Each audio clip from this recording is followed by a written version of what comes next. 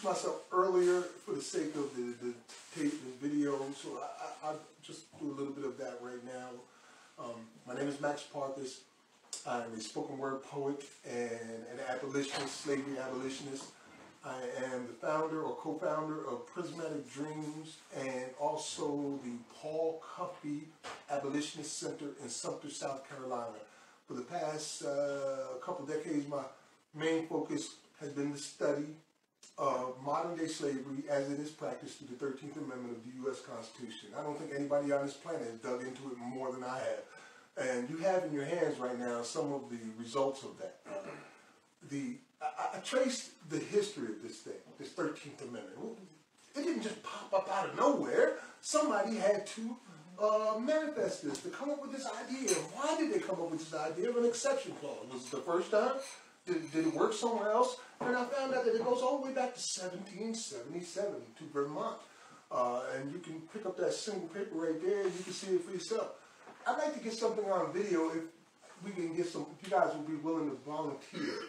If I can get each of you to read one of these things, there's only like, what is it, 6 of them, right? There's like 6 of them. Would you be willing to read one of them on tape? Okay. Okay, well let me just pop this camera open right here. And we'll start from left to right, and if you just say your name, and then read that. So where there's a number 1, you read that. Right, exactly. So we'll start with Malefi. Malefi Ascari. Number 1, 1777 Constitution of the State of Vermont. Chapter 1, a declaration of the rights of the inhabitants of the state of Vermont. Article 1st. All persons born free, their natural rights, slavery prohibited. That all persons are born equally free and independent and have certain natural, inherent, and unalienable rights, amongst which the enjoying and defending life and liberty, acquiring, possessing, and protecting property, and pursuing and obtaining happiness and safety. Therefore, no person born in this country or brought from overseas ought to be holden by law to serve any person as a servant, slave, or apprentice after arriving to the age of 21 years, unless bound by that person's own consent after arriving to such age, or bound by law for the payment of debts, damages, fine, costs, or the like. Or the like. All right. Moody.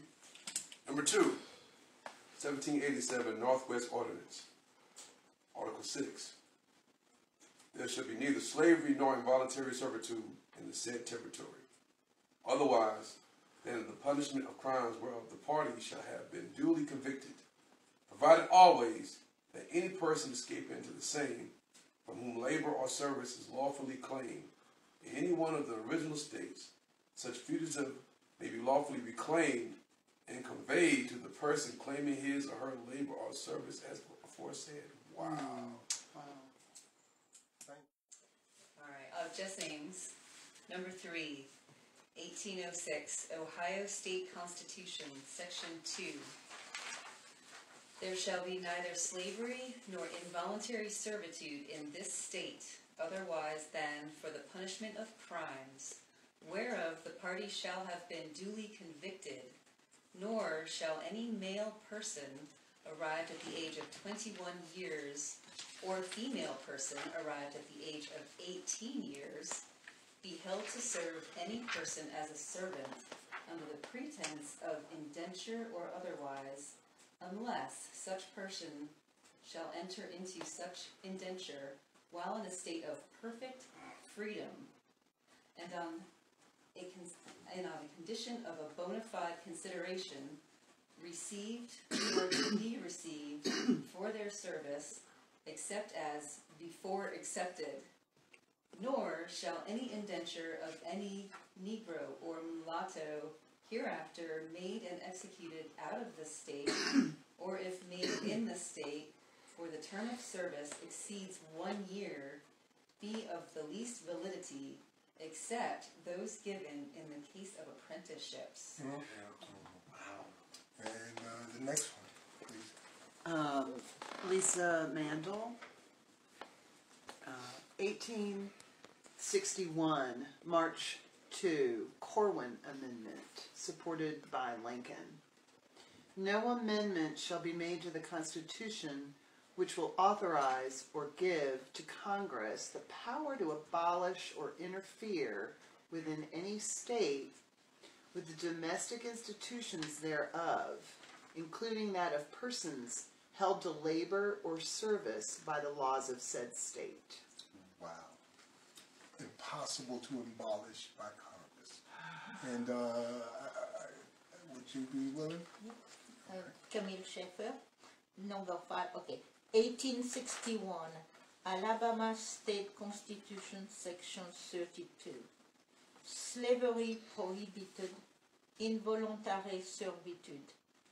That no form of slavery shall exist in this state, and there shall not be any involuntary servitude, otherwise than for the punishment of crime of which the party shall have been duly convicted. And thank you. The last one, of course, is the one we have today, which is neither slavery nor involuntary servitude except as a punishment for crime, whereof the party shall have been duly convicted, shall exist within the United States or any place subject to their jurisdiction. Section 2, Congress shall have the power to enforce this article by appropriate legislation. Now, you see there are things in common here. You can see like certain patterns have occurred. Every time the exception clause was spoken of, there was something that was associated with it all the way up until Alabama. And we know Alabama was based on racist conditions. But what was the common denominator? They kept pointing to who? Negroes and mulattoes and people in bondage and people. That's what it was made for from the very beginning in 1777 and then used for all the way up to 1865. They had two extremes in here. One was the Corwin Amendment, which Lisa read, which basically said Congress could never abolish slavery in this country. To put it into that position where no one could ever stop slavery. So that was one extreme. And the other extreme was, it looks like, Ohio State's Constitution is extremely convoluted. Like, oh my God, there's so much going on here. But at the same time, you see the names that keep popping about who it is in reference to. You could try to confuse everybody on earth, but you're definitely saying Negroes and mulattoes right there. So that means that this is who it's aimed at, Negroes and mulattoes. And this was a plan that came together in Lincoln's mind from an Ohio senator whose name I can't at this moment remember, but I do remember that he was an abolitionist.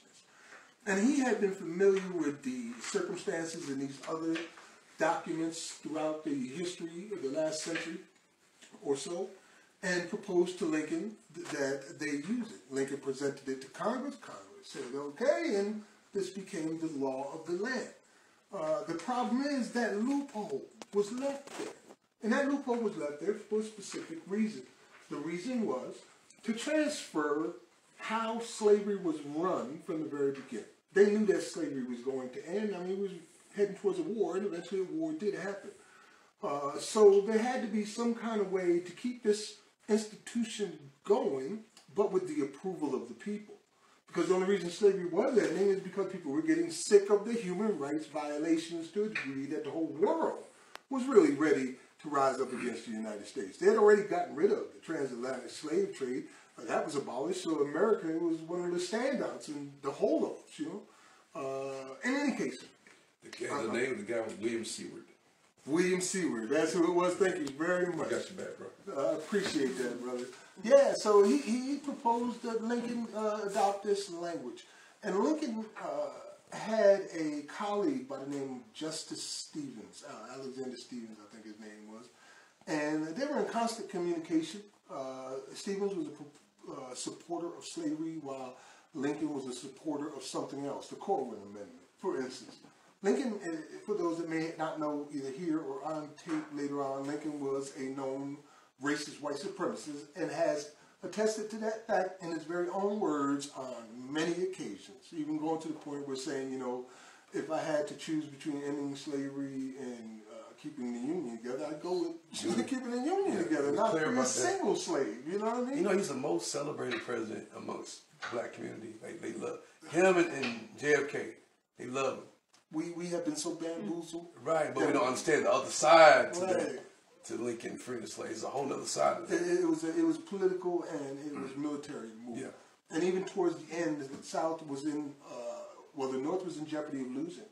And then they finally agreed to allow black men, formerly enslaved black men, and even women who work as nurses, to join the forces and fight. So we ended up with, I think it was like 200,000 black soldiers who excelled at what they were doing to try to gain their freedom. Little did they know that they were being hustled from the start. As I said, one of Lincoln's companions that he worked with often was Justice Stevens, and he wrote a letter to him in 1859, I think it was, I may be wrong, 1859 to 1862, probably 59. In any case, he said to Justice Stevens, first of all, he assured him that they should have no worry about the North trying to take away slavery. And then he said the only difference between us, if you want to do another Google on that, Justice Stevens, Lincoln's letter to Justice Stevens. Okay. Yes, and he said the only difference between the North and the South is that you in the South think that slavery should be legal and entitled to all, and we in the North think that it should be restricted. Now you have to wonder, what does he mean by restricted? And that's where the study of these exception clauses came into place, as well as the people who were surrounding and counseling Lincoln. He was talking about a system that was already in play. It was already in play in Vermont, it was already in play in Alabama, it was already in play in Ohio, and it was a system called convict leasing. Convict leasing he saw as a more humane version of slavery, where now the state takes control. So you just can't have everybody owning slaves.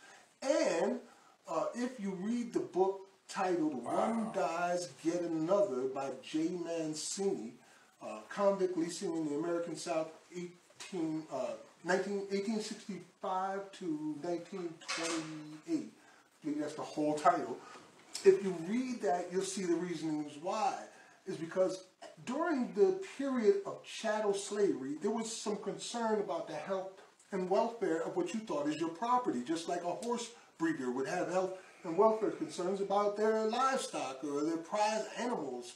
Well, that's how it was then. So it would cost them something to keep them alive. But with convict leasing, one dies, get another. If for instance, you had a contract with the mining company in Texas, and that contract required you needed 30 more miners, the mining company, which was being run now by the prisons, would call up the constables and say, we need 30 men. They would go out and arrest people for vagrancy charges, for pig laws, whatever it is they needed to do, and then bring them back in to where they would be literally worked to death. I believe it was like 7 out of 10 never survived the process, particularly in the mines. If you've never seen the film If you've never seen the film Slavery by Another Name, you can see it for free on PBS. It's one of 3 films I highly suggest that everybody watch in order to get a better perspective of the type of crime against humanity we're dealing with here that is literally invisible to the masses. What is it called again? It's called Slavery by Another Name, and it's free on PBS. If you want, I'll give you all 3 titles right now, since you want to put them down, and if anybody want to make notes of them. There's a lot of films that have been coming out of late, but these 3 really break down the past, present, and the future.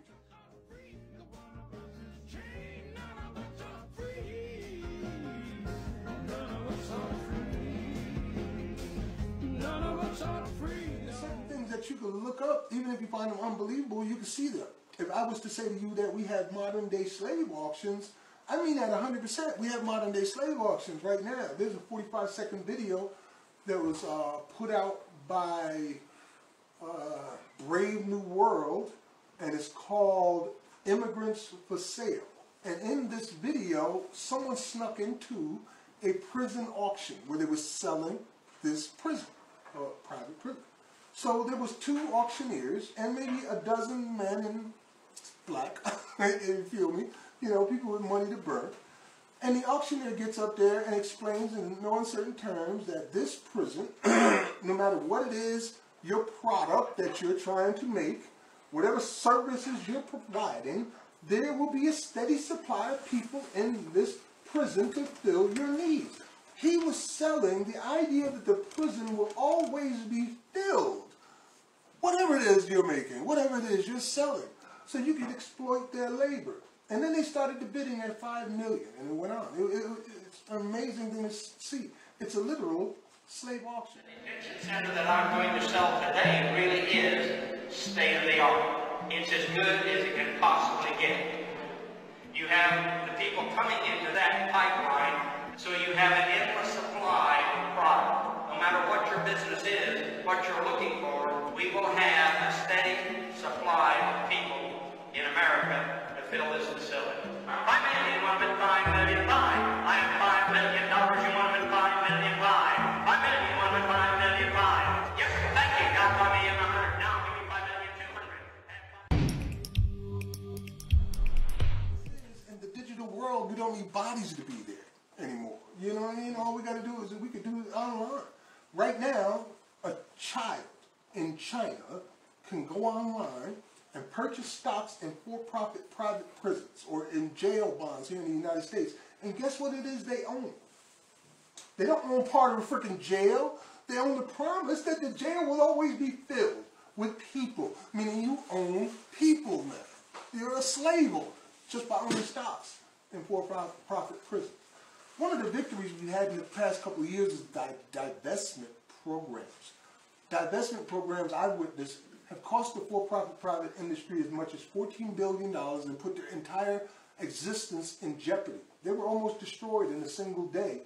If you guys remember a few years back when the Obama administration announced that they would no longer be seeking to renew for-profit private prison contracts. That very day, the stocks of the major companies like G4S, the GO Group, and CCA, now known as Core Civic, they all just tanked straight down. If Wall Street had not shut down trading for the day on purpose to save these companies, they would have went out of business that day. That's how dependent they are on the government's money, the tax money, which is whose money? Our money, to maintain a system of slavery and human trafficking. So these things are easily found online. As abolitionists, you know, it's our... For me, let me speak for myself. As an abolitionist, I find it hard to see anything more important than the circumstance right now. And I say that in the same tenor and tone and feeling of immediacy that my ancestors had, that Harry Tubman had, that William Lloyd Garrison had, that Frederick Douglass had, because we're facing the same exact damn thing on a scale that would make them blush. Because, you know, at the height of the chattel slavery industry here in the United States, when the Civil War began, when it ended, I believe there was 4 million people that were released. Am I correct? It was like 4 million people that they said were emancipated now? Emancipated now? Emancipated now? They did, right? But it was 4 million people. We have far more than 4 million people behind bars right now. There are... as I mentioned earlier when we was talking about the other stuff, per year there are 120 million people that go through the jail system. 12 million that go through the jail system per year. 670,000 go into the prison system per year.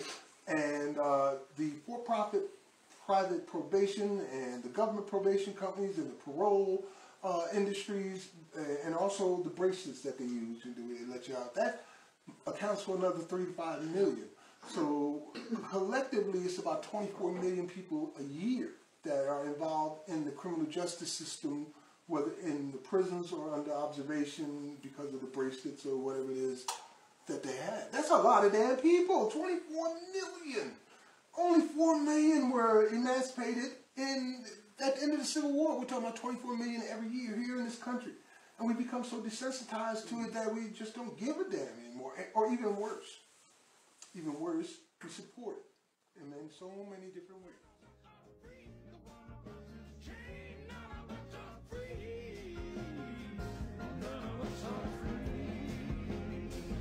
None of us are free.